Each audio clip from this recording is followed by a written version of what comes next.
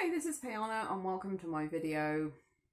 Today I'm going to be telling you about Onyx and Ivory by Mindee Arnett, and I just want to start by saying how beautiful this hardcover book is. It's just so brilliant. I don't know if you can see, but the cover is matte, but the lettering of the title is glossy, and the name of the author, it's got this lovely golden print. It's really lovely. There are these lovely lovely illustrations at the beginning, and yes, this cute little thing, this is the a little note here signed by the author. It's a sticker. I don't know where I'm going to put it yet, but that was a really cute thing, I thought. So yes, and the cover art's just amazing. This is a scene in the book and it's just so beautifully done. I love it so much. So just aesthetically, I'm very pleased to own this.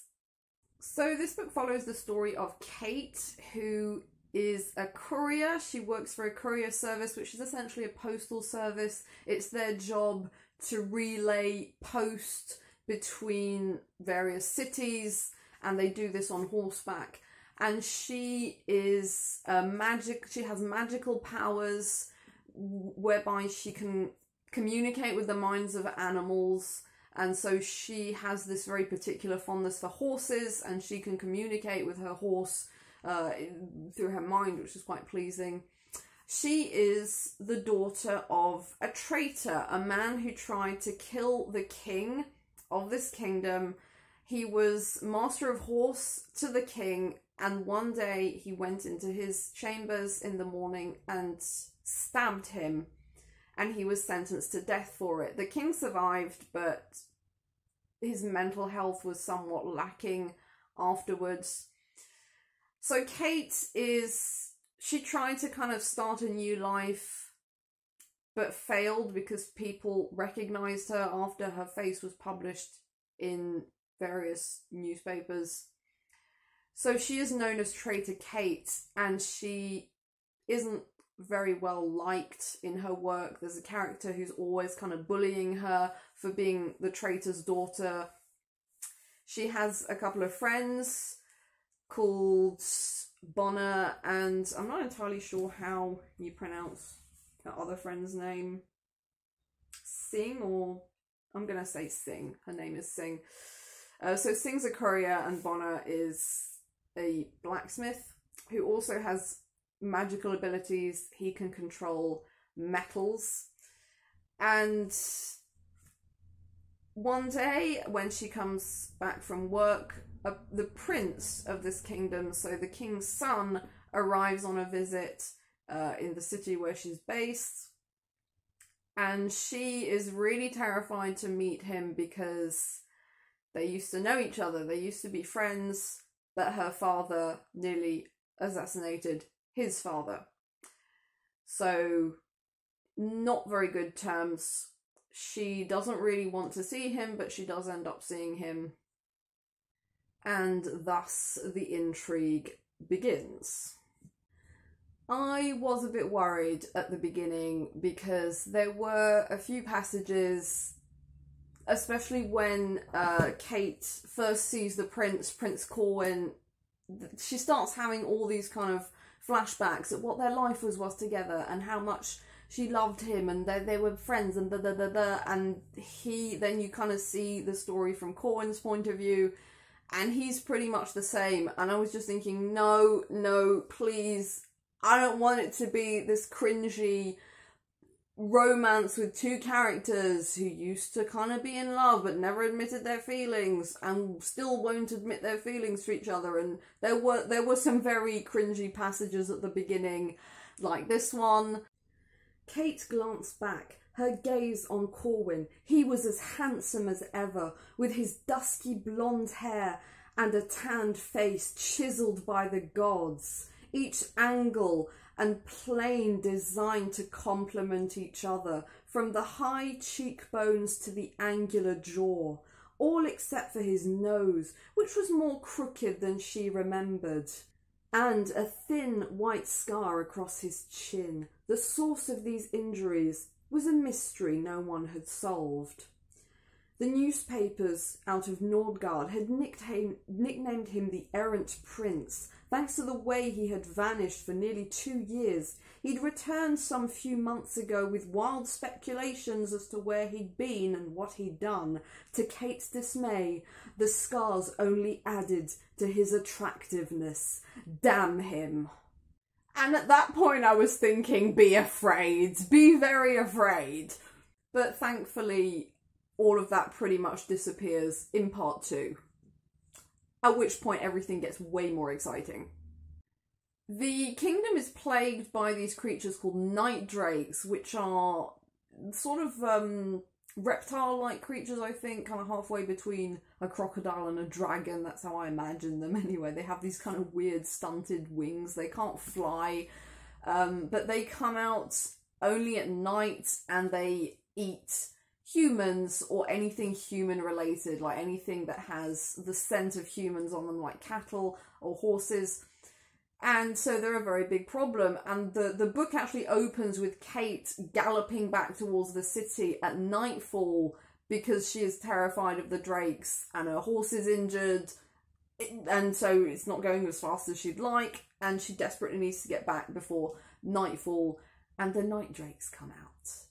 So I like that kind of, this idea of these monsters that come out at night, because in history, like in medieval times, before we had electricity basically and street lights, people were terrified of the dark and they genuinely did think that there were monsters at night, that there were demons running wild on the earth, that there were witches.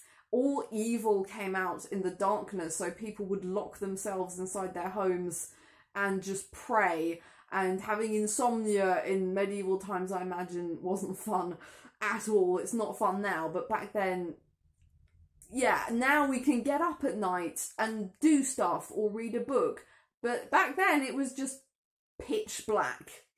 And then one day, while Kate is out doing her job, she comes across a bunch of night drakes only in the daytime, and they look a bit different. They're not like dusky grey like the nighttime ones. They are black and they can walk in daylight. So they are the day drakes who've just appeared seemingly out of nowhere. Her friend Bonner, the blacksmith, created a revolver for her. And that's an aspect of this novel that I also liked. It has a kind of steampunk side to it. Because they have pistols that only fire 1 shot, and Bonner creates a revolver that can fire 6 shots, which is completely new, and he can only do this because he has the ability, the magical ability to control metals.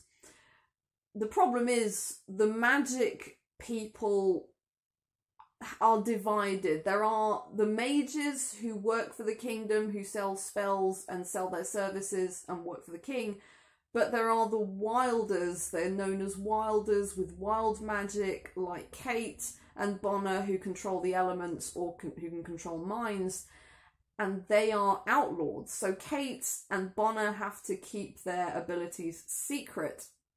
Only the daydrakes that Kate comes across on the road are attacking the prince's caravan, and she steps in with her revolver and kills the drakes and saves the prince. So she goes from being traitor Kate to saviour Kate. Not that that changes anything for the rest of the kingdom, but for Prince Corwin it changes a lot. She saves his life. And Corwin is obviously very quick to note that she killed a drake with this fantastic pistol that fires multiple shots. And so he offers to Bonner and Singh, who is the one who creates the powder for the revolvers, which only she knows how to do, and also Kate, to come back to the castle and create the revolvers for everyone else. Only they need to keep their magic hidden or they will be dragged away and tortured and killed.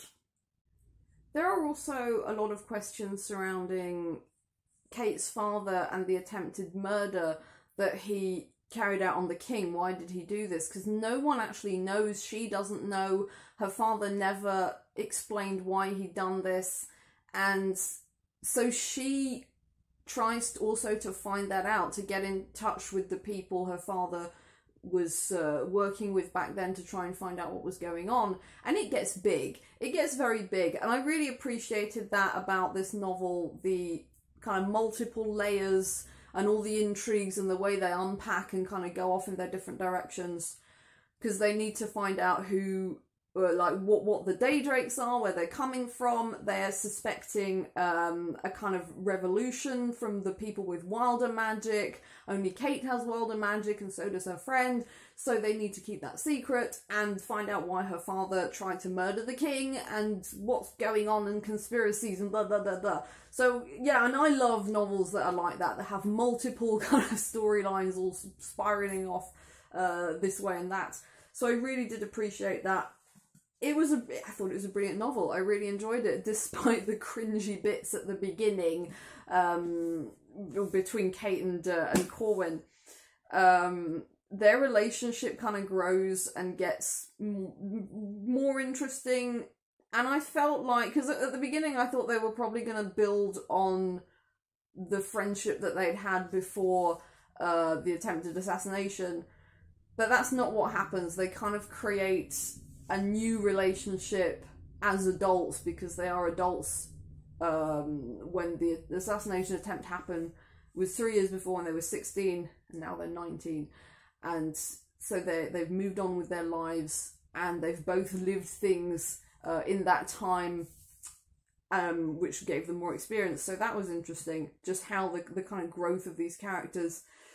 And you've also got the kind of ongoing rivalry between Corwin and his brother Edwin for the throne, because now the new king is about to, you know, be selected, and this is selected through a succession of trials, and these two princes hate each other. Well, Edwin certainly hates Corwin because they were basically rivals, and Corwin was favoured by the king when he was younger, not so much now, but so there's this kind of interesting sibling rivalry going on. I thought the magic was interesting, like the magic system with how all the different kind of powers, they usually have kind of elemental powers, apart from Kate, who's got kind of the power to influence the minds of animals and later on human beings. But you've also got the mages. The kind of magic that they use isn't entirely clear, because they create spells and they can kind of infuse stones and sort of elements with their magic and create protection spells or all kinds of stuff. But one of the mages kind of explains this, but it's not gone into in a lot of depth, and I thought that was a shame. But I suppose it's kind of hard to... There was already a lot of stuff going on in this novel, so I guess it's a bit complicated to sort of pack all of that stuff in. There's a second novel, so I'm hoping maybe they'll go into it in more depth. In that one, we shall see. The horses also had a very big place in this novel. Mindee Arnett apparently lives on a farm with horses. There she is with a quite stunning black horse there. So she clearly knows a lot about horses. Like, whoever wrote this, it's written in a very horse-loving way. And the horses are very, very important to these people's worlds, which is nice. I like horses. I have 2 ponies. I've always been obsessed with equine creatures. So that was nice and pleasing. So yes, in conclusion, started off a bit cringy, but later on turned into a very, very, very good fantasy novel, which I thoroughly enjoyed, and I'm really looking forward to reading book 2. So yes, that was Onyx and Ivory by Mindee Arnett. So that's it from me. I hope you enjoyed my video. I will be coming back soon for the 3rd book in the Temeraire series, which I'm completely obsessed with. please leave me a comment and tell me what you thought. If you've read this novel, did you enjoy it? Have you read the second novel? Is it any good? Just tell me what you think. And yeah, please comment, please subscribe, please give me a like, give me a share, and I will see you all soon. Thank you so much for watching. Bye bye.